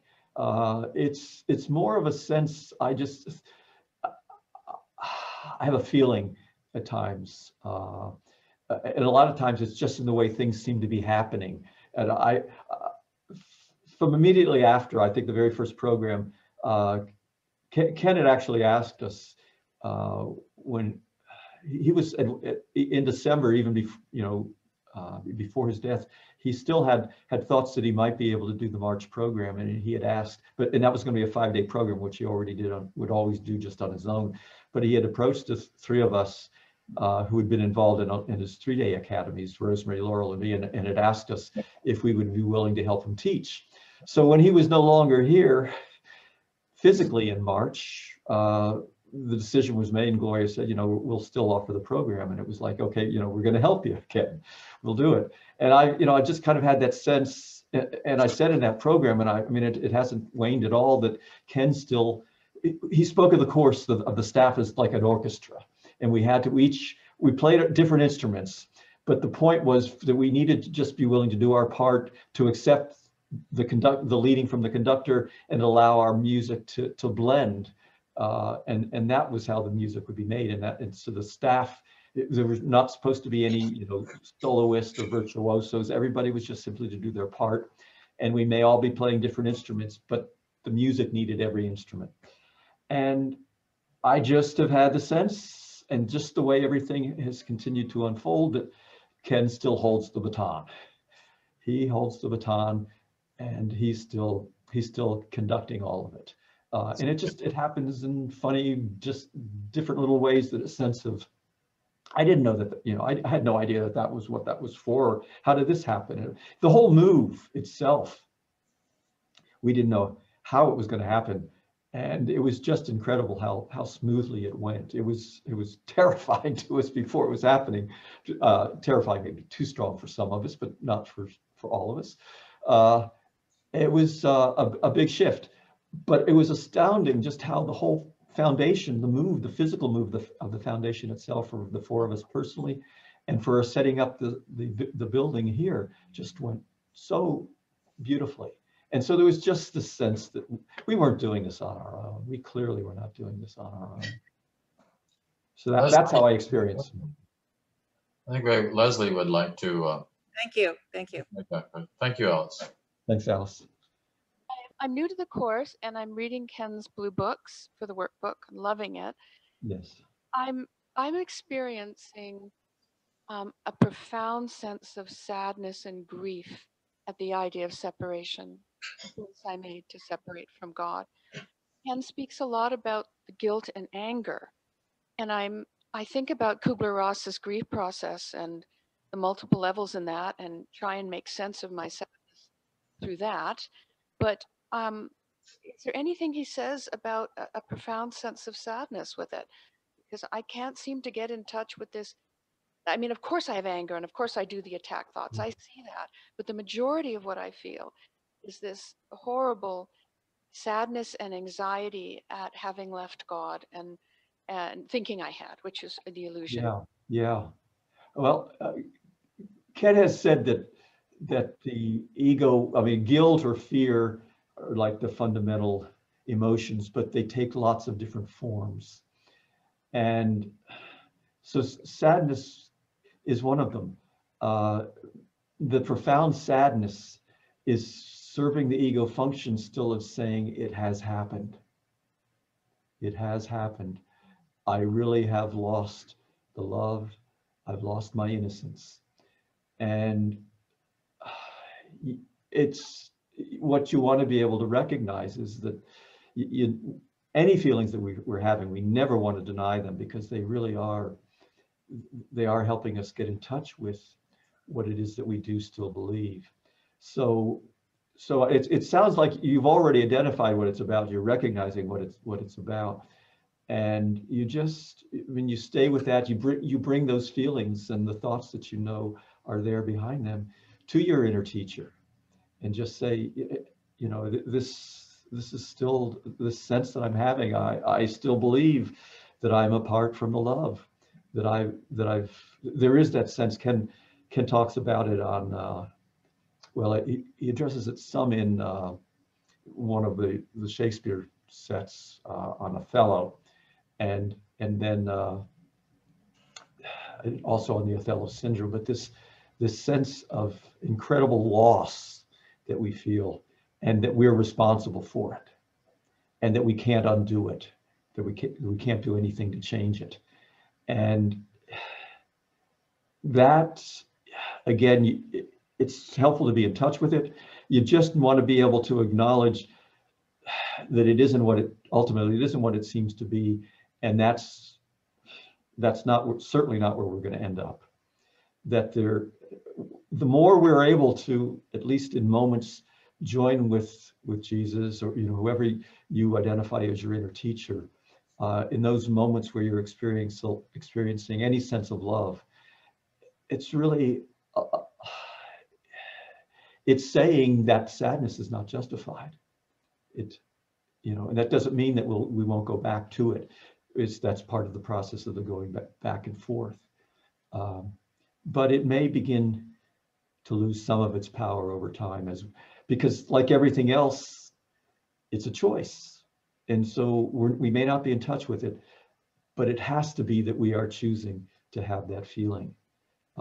It's not truly based on anything real, but it's based on something that we believe is real. And again, can't emphasize that enough. We're not trying to heal the separation because it never really happened. We're trying to heal our belief in the separation. And that's hopeful. That's possible. You can't heal the separation because it didn't happen. And if it did, there'd be no way to get back. Right. That's what the ego wants us to believe. Any others who would like to actually come on and ask a question actively on screen? Yeah, I would like to, if that's possible. Yeah. Thanks, John, and it's good to see you, Jeff. John, hi. Hi. I'm not seeing you yet, but I'm hearing your voice. Okay. There we are.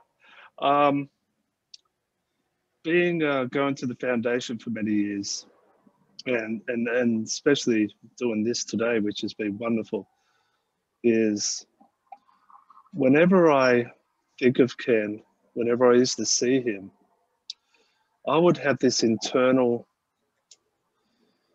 I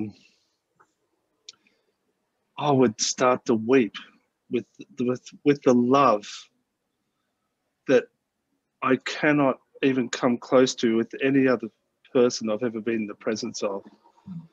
And that's what I miss about Ken so much. And I'm glad we're doing this thing about Ken. And it was beyond my conscious mind of what was going on. But whenever I was in his presence and whenever I ever interacted with him, and even now, I feel his presence. Yeah. I just want to weep and I want to fall apart because I've never experienced a love that emanated from someone. And I just wanted to acknowledge that. And I'm just so glad that we're here together today, remembering Ken and what he brought to us. And believe me, boy, I've never experienced a love that was right in front of me and quite palpable. That's touched my heart, and my heart sings every time I have that we ever come to talk about or even think about Kenneth. So, Yeah. Thanks, guys. Yeah, I'm thinking too as you're saying that. I know Ken would want us to recognize you can't deny the fact that you experience him as the love is emanating from him, and of course what he would want us all to recognize is that he, and I know you know this, John, of course, that he was not the source of the love, but he certainly was the symbol through which so many of us experienced it. And so, we're grateful that he was willing to be that instrument, but he would not want us, to stay caught on the symbol. I know you've heard him say many times, don't confuse symbol with source. And so that's, that's what he's saying now too. It's like, use the symbol because it's helpful, but don't stop there. Don't stop there. You want to be able to recognize that experience does not depend on any form. And whether it may be the specific form of being in someone's physical presence or even the memory of them. But if we still link it to the form, that then, Ken was always cautioning us, is making it special because we're making it specific. And his lesson to us was always that you don't want to get caught in that. You want to recognize it when it happens. You don't want to deny it. We're going to continue to do it, but we want to recognize it and remember that the goal is always to move beyond it. And so Ken, I know the last thing he would want us to do would be to make him special. And everybody had so many special experiences with Ken that it's, you know, it's hard not to. But we've got to remember his teaching, and he just keeps calling to us to come to the place where he knows we are and where, you know, he's always been, and there the experience can always be ours. Prior to meeting Helen and Bill and Ken, I had, just a little prior to that, I'd been in India and I'd studied with 3 different gurus, and I really came back kind of disenchanted with the guru worship stuff. And I was a little concerned about that around Ken, Bill, and Helen, but boy, it didn't take long to realize that neither one of the 3 of them was going to do put up with any kind of, and you try to put them on a pedestal, they'll just knock it right out from under. So that was not going to happen. That was really endearing feature. Yes. Yeah. And Ken, over the years, I mean, he just, any attempts at that, he had a way of deflecting it. It was so clear that was not the role that he wanted to assume. I mean, if he didn't mind being a symbol to get in touch with the love, but he was always directing you to that love within. Don't get caught in the form. You know, I was once I was at Roscoe, and when Ken was his 50th birthday, and people were wanting to sing happy birthday to him, but they were kind of mulling around, and when nobody noticed, he slipped out the door. I saw it. I went out this back door, and it's like, oh, the heck was singing happy birthday. Yeah. He had never wanted it to be about him. I mean, his favorite, I think, certainly was the poem that he read the most across all the programs over the years was a Jesus prayer. And that was the closing stanza on that was something. I mean, it even quotes it in Absence from Felicity. And to speak about his birthday, it was the poem that he really lobbied Helen to write for him for his I think it was his 34th birthday, and he wanted a poem on Jesus, and she wrote him a Jesus prayer. But in Absence from Felicity, he reads, or he quotes the last 4 lines of it. I've got it here. I just want to read it because it does so typify how he wanted us to view him, really. And so the last 4 lines are a perfect, and this is, remember, it's a Jesus prayer, so it's to Jesus, a perfect prayer of what I can be. You show to me that I might help renew your brother's failing sight. As they look up, let them not look on me, but only you. And so that was how Ken he really lived his life. He really did, wanting us to remember the source and not the symbol. Joanne, would you like to ask a question or make an observation? Yes. Hi, Jeff. Hi. Oh, Joanne. Hi. I guess my question is that I seem to have lost a lot of progress with the course in the last number of years. Progress meaning I just feel so much more serious, and I'm so attracted to every little guilt thing. I feel like I'm running, kind of in fear. And I know that's kind of common. I just didn't know if you had any other thoughts about it, or I find it very hard to not judge myself and not, be gentle with it. Yes. But I'm upset that I don't know, I feel upset that I can't get back on track. Our judgment is really only the only problem that we ever have in these kinds of situations. As we go deeper, it can seem at times like it's getting harder. We're exposing more of the underbelly of the ego, if you will. And the most helpful thing is just to be willing to stay with it and not judge it as a measure of your progress, because it's not. It really isn't.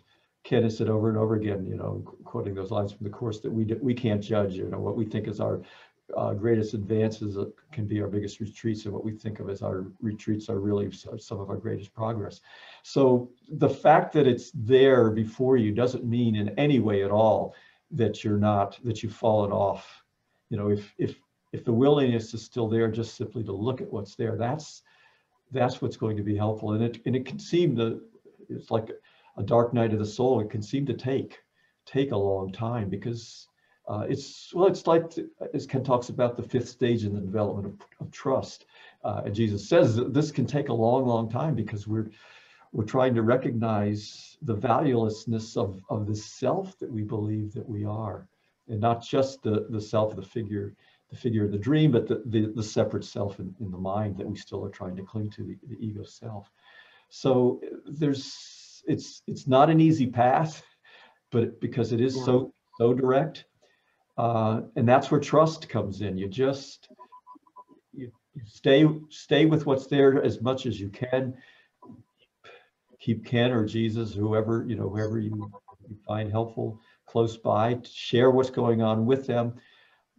But just to recognize that the ego is trying to join this by judging it and saying that I should be farther along. This shouldn't be happening. I shouldn't be having these reactions. Who says? That's only the ego. That's only. Well, Ken said there was a lot of it was a whole issue around fear and attraction to guilt. Yeah. So you can't rewrite him letters anymore, but Sure you can. I like what you said about the connection, though, because I do feel that my ego would want to dismiss it, you know. Yeah, I think you should still write him letters. There's so many already, man. I mean, you only have to do them in your mind. You can just talk to them, but you know, you may be surprised. You may be surprised at what answers you might still get. Yeah, thanks, Jeff. Nice to be part of this. Good to see you, Joanne. Is there anybody else who'd like to come on and question? John and Jeff. Yeah, I just I haven't heard. I came on a little late, but the thing I haven't heard anybody mention yet is his sense of humor, Ken's sense of humor, and it's like, and Jesus, I've never seen anywhere else. Like I think he was the biggest practical joker I have ever seen, you know. And so many times I would be there in Roscoe, and he pulls something on somebody, and I think, we'll never see that person again, and it would be exactly what that person needed, you know, to go through for the lesson. And he would know that. I would not know it, but he would, you know. And so that I found that amazing and real eye-opener too. Yeah, and I think, I'm glad you raised it, because that was something I meant to mention earlier when talking about his gentleness, his kindness, compassion, humor absolutely was central to it. And you know, I don't think, you know, we think of Ken as maybe knowing what he was doing. I think he just always trusted what he was doing. Yeah.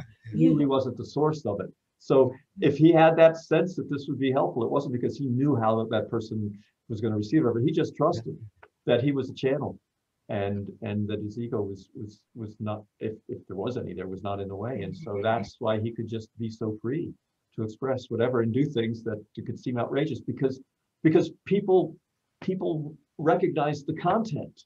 You know, the ego says it's the form. I guess there were people like he picked and dumped into the dumpster back in Roscoe, or smeared stuff on their glasses, and you know, and they all just felt loved because that was the content, even though the form was a form of attack. And that was what was so powerful. He was showing that it's not in the form. The form may look like attack. Yeah, we had a woman in our group here, and her husband never came to the group. But when we decided to go to Temecula, and so he wanted to go too. And I thought, I'm sitting here wondering, I don't think this is going to go too well for a whole week, you know, because he didn't care much for the course. And so the first morning check-in, you know, everybody had some kind of container with their name tags in it. And our friend is going through, and he's going through all the name tags, and Ken comes up and he just slaps his hand. He says, "Stop that, you know, what are you doing?" And it turns out, you know, they were like buddies the whole week, and it didn't have anything to do with the course, you know, as far as speaking the course, but that was a perfect thing to do, you know, to ease whatever tensions he might have had. No, it's, but you know, again, not in terms of not making Ken special, it's like we all have that potential within us to be like that with others. And you know, maybe we're not going to be on all the time like Ken was, but you know, that there is that possibility. I mean, and that's so important that, again, as we're talking about not seeing Ken as special, it's like that love that was coming through him will come through any of us and all of us when we just get our ego out of the way. So that's a good point, Jeff. I think it has something to do with being awake and alive. You know, he's like awake and alive all the time. But there's no conflict, there's no tension, there's no energy that's being directed inward, so it can just all flow through you. Right. Lenny? Yeah, I just wanted to comment on Jesus' sense of humor in the course. Like he lays out all these stupid things that we really believe. So look at this stuff, will you? You know, it's really amazing. He just out there like, what? Yeah, you can hear him laughing.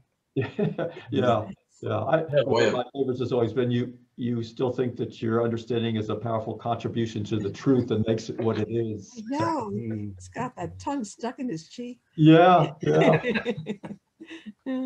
a great way to sort of throwing something back at someone, like if somebody was sort of an attack or something like that. He would just disarm that right away and turn it around. Turn it something funny. Or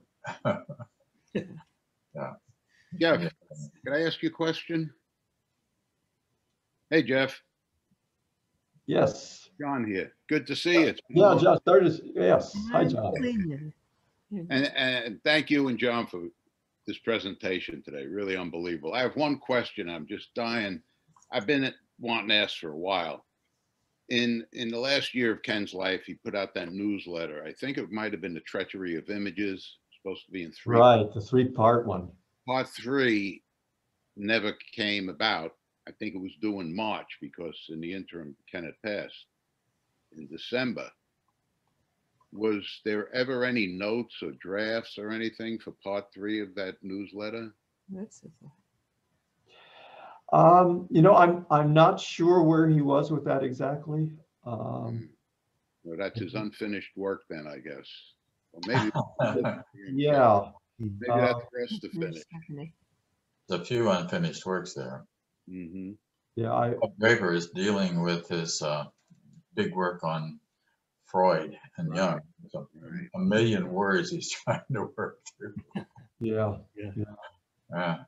I just had to ask that. Thank you. Yes, John. Good to see you. Good seeing you. Thank you, John. Now, I've got a comment I wanted to make based on a lot of things that we've heard today, if I could add my 1.5 cents worth. For me, the opening to the course, I don't know how many times I've reread the introduction over and over and over again. And the whole notion of removing the obstacles to the awareness of love's presence. And this idea of a relationship. And for me, the power has been for the course in the 30 years I've been studying it is about improving my relationship with God. And we get to practice that relationship with everybody around us. And by improving my relationship with everyone around me, I'm improving my relationship with the divine. Right. Yes.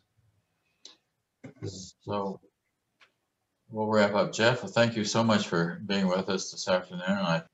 Jeff, would you like to say anything in closing? I want to share the Lord's Prayer from A Course in Miracles as a benediction.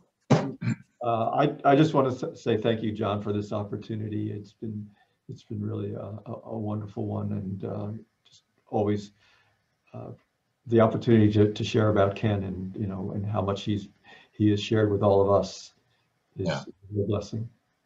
Well, I really wanted to do this, and I'm really glad that we got to it, and I'm hopeful that we'll do something like this again down the road. And thank you too for everyone who joined us today and who was able to today, and right. I really appreciate that as well. I'll just read this out loud, and maybe you can read it with me with your mic off, or close your eyes, whatever you'd like to do. Forgive us our illusions, Father, and help us to accept our true relationship with you, in which there are no illusions and where none can ever enter. Our holiness is yours. What can there be in us that needs forgiveness when yours is perfect? The sleep of forgetfulness is only the unwillingness to remember your forgiveness and your love. Let us not wander into temptation, for the temptation of the Son of God is not your will. And let us receive only what you have given, and accept but this into the mind which you created and which you love. Amen. So we'll go back into gallery view and kind of wave goodbye to whoever would like to wave goodbye. Thank you all for being here. Thank you. Very nice. For I am still as God created me. I am not a body, I am free. For I am still as God created me.